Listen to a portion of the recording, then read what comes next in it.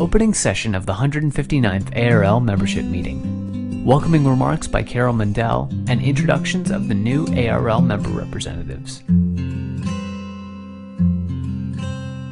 I'm Carol Mandel. I'm the Dean of Libraries at New York University and President of ARL for another few hours. And so I get the honor and pleasure of welcoming you to the, 159th membership meeting of the Association of Research Libraries. I get to declare it open with this gavel. I guess that's what I get to do. Yeah, here you are. One of the first things, just to get oriented, so I have a few remarks before we launch into the really excellent program that we have for us all this afternoon, is just to make a few introductions and orientations. You know, it's a meeting, we need a little bit of logistics, etc.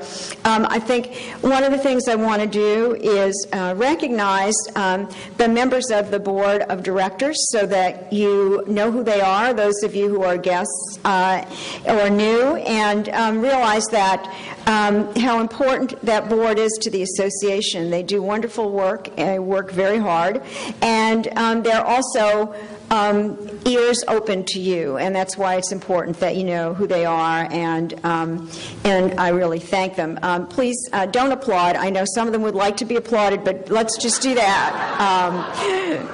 Because, and we do, and you can applaud them, you know, at the end or something, but let's just get on with this. But please do, board members stand so folks know who you are. Deb Carver, University of Oregon. Colleen Cook, McGill. Carol Pitts-Dietrichs, Ohio State. There she goes. Ernie Ingalls, University of Alberta. Deborah Jacobs from Duke University.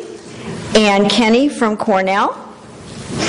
Wendy Luget, University of Minnesota. Jim Mullins, Purdue. Sandy Yee from Wayne State. Another person who can borrow my stool when she wants to.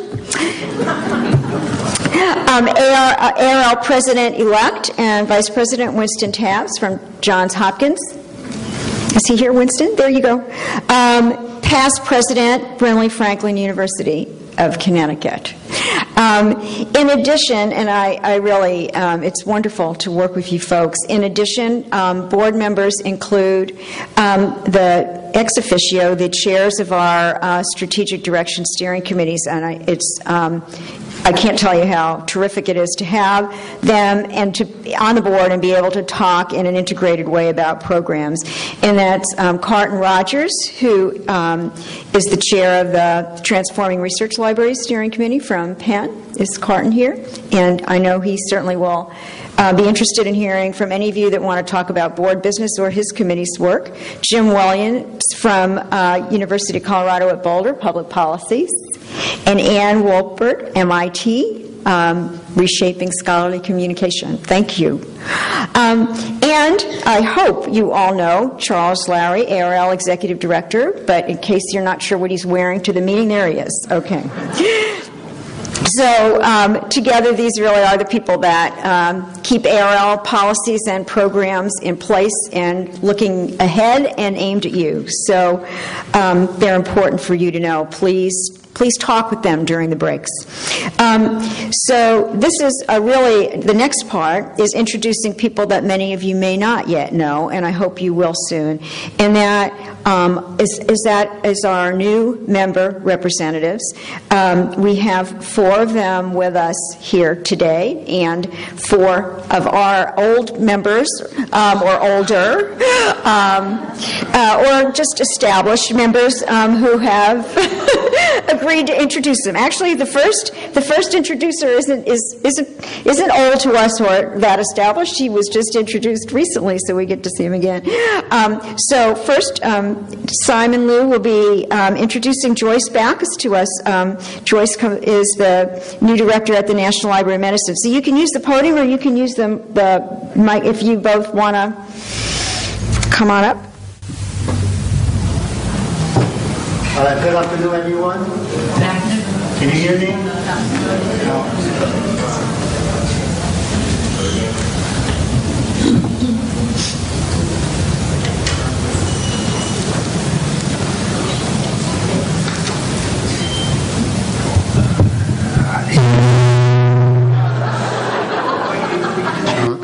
to this particular organization, the Association for Research Libraries. Currently, Joyce, she is the Deputy Associate Director for Library Operations at the National Library of Medicine. Prior to that, she was the Deputy Chief for the Public Service Division. In that capacity, Joyce developed and deployed the Million Plus Connect. This particular services link the patient's portal and their electronic health records to authoritative information from NIH, NLM, and other resources. In the past, Joyce also had served as the section head for the reference and web services. She is also the head of web management team, a system librarian, and also a reference librarian. So Joyce has been with National Library of Medicine since 1985, as so-called associate fellow. Right. In the past many years, Joyce has a distinguished career. She has received many professional recognitions. Let me just kind of list a few of them. First is we call it Thomson Scientific Frank B. Rogers, some information and advancement award from the Medical Library Association, and also Ida and George Price, Elliot Price, from also the same thing, the Medical Library Association. She has also received the Merit and the Director Award from the National Institute of Health, the Frank B. Rogers Award from the Boulder Region of the National Library of Medicine, and also most recently, the Innovation Award from the Secretary of the Department of Health and Human Services. So Joyce has a very distinguished and outstanding career. She has a AB degree in sociology and also English from Duke University, a master's degree in library science from the Catholic University of America. So with that, let's give her a big welcome.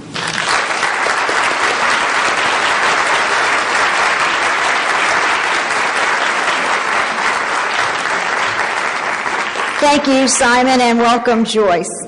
And Ann Kinney is going to introduce our new colleague from Harvard University Libraries, Helen Shenton.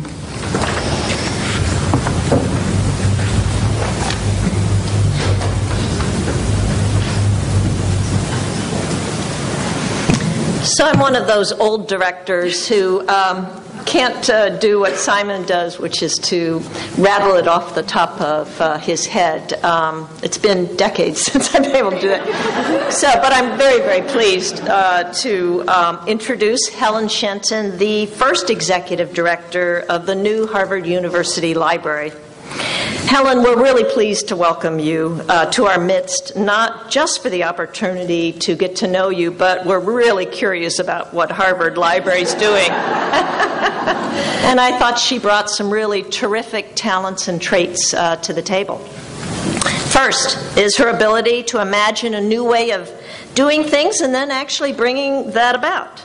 At the British Library, for instance, Helen was charged with confronting many of the issues that Harvard Library, indeed all of us, face today. Digital preservation, library space, storage of print and digital materials, and evolving patron needs.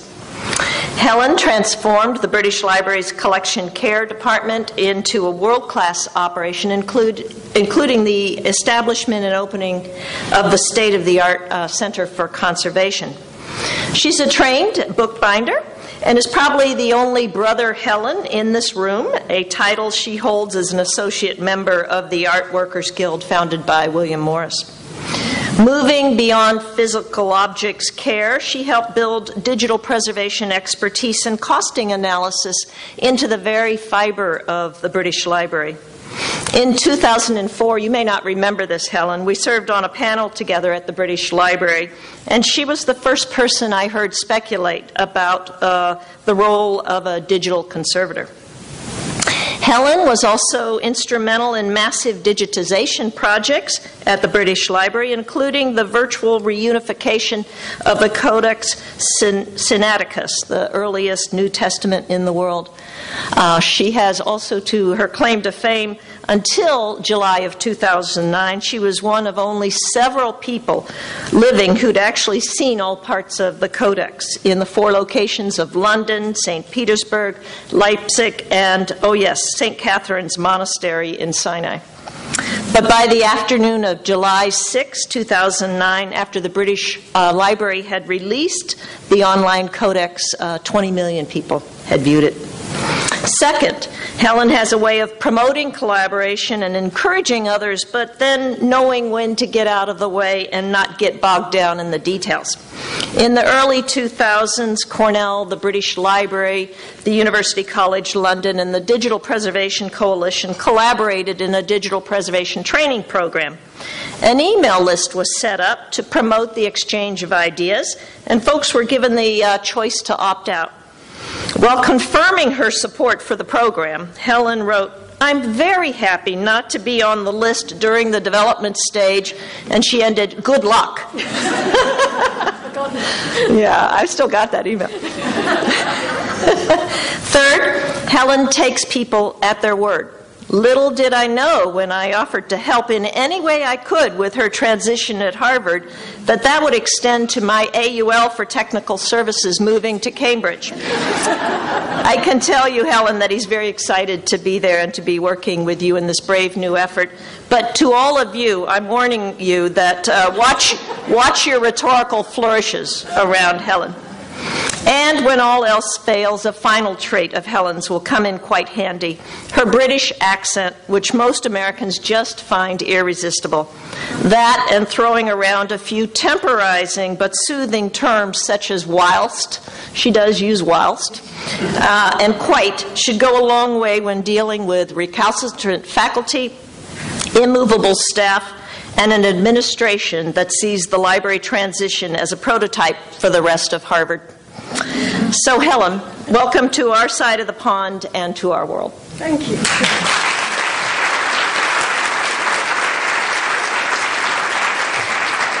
Thank you, Anne, and welcome, Helen. Now Susan Netter is going to be introducing Denise Stevens to us. Denise, who is now in charge of UC Santa Barbara Library.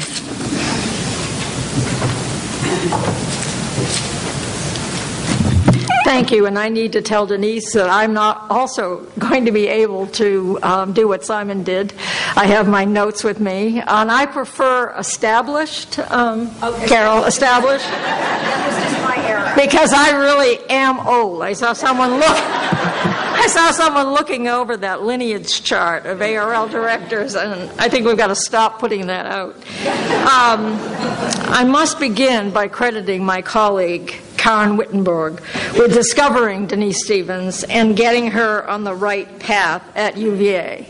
And I say I must because we got into a bidding war as to who was going to introduce Denise. And in winning, I had to make that concession. So you all know Karen.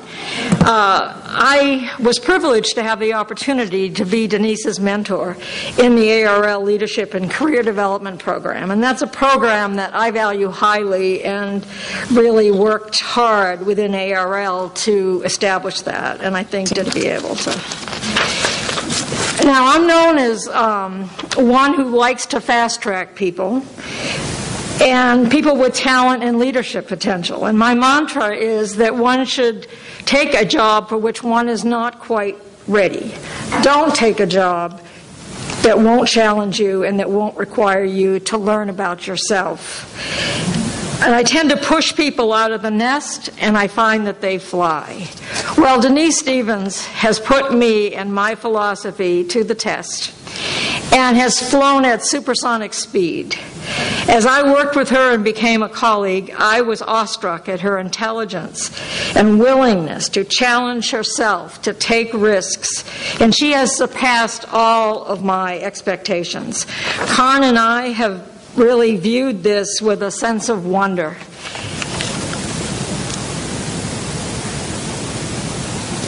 And I've edited this so much that I can hardly read it. Denise started her career in research libraries at the University of Oklahoma as a library assistant and received her MLS from that school in 1993. Now, I want you to start counting because that's 18 years ago.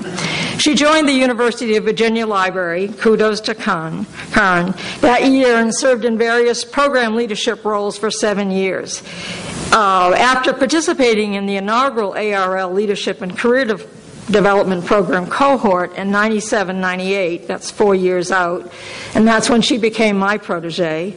And I have to say that I did go around bragging that I had the best fellow in the program, and I hope I'm not insulting anyone.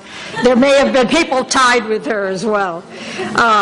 Following that, she served a short stint as department head at University of Kansas before moving on to work with Peter Graham at AUL, as AUL for Public Services at Syracuse University, and she was really very helpful to Peter and stepping up and serving as acting university librarian.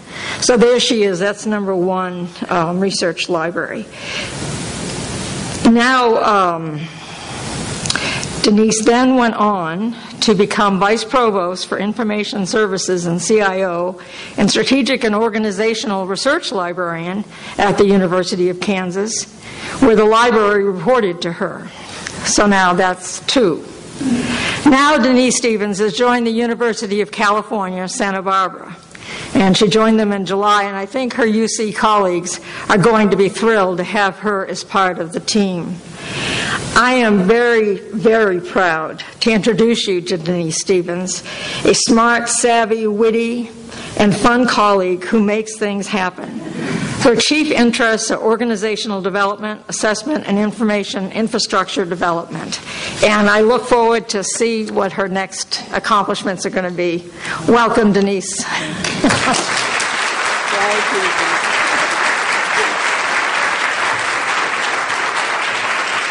Thank you, Susan Ann. Welcome, Denise. And now Karen Wittenberg did get her turn at introducing someone as well. And because she's going to introduce us to Diane Parr Walker, who's now at Notre Dame.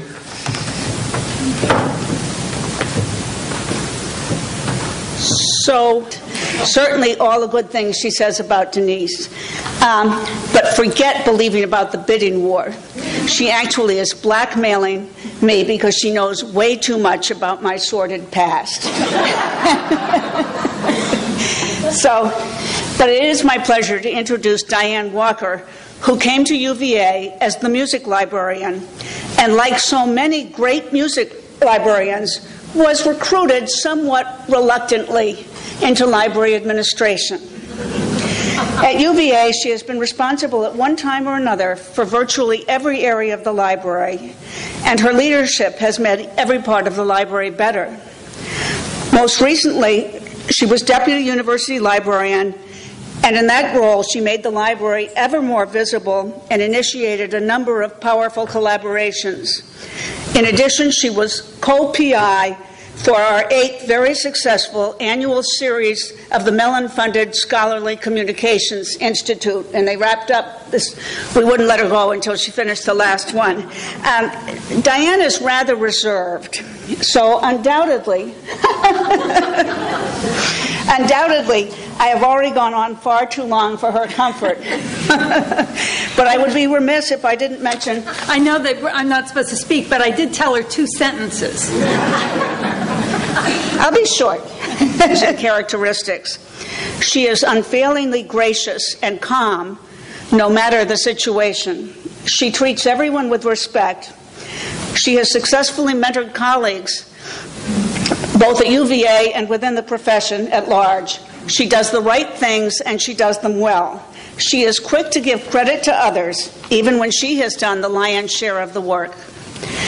In addition, she is a wonderful dining companion who enjoys good food and drink, a critical qualification in my view, certainly for a colleague of mine, but also for a university librarian. She makes the best martini I have ever had, and she was kind enough to part with the recipe before she left. I promise not to share it. She gardens, enjoys the outdoors, is an avid traveler, and is supremely musical. She also has a quick wit and very wry sense of humor. Diane will lead the Notre Dame libraries into the future they so richly deserve, and you will enjoy her as a colleague.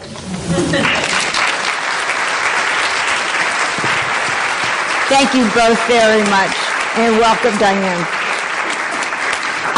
We now have a little special announcement on the program that I'm going to let Simon tell you what it is.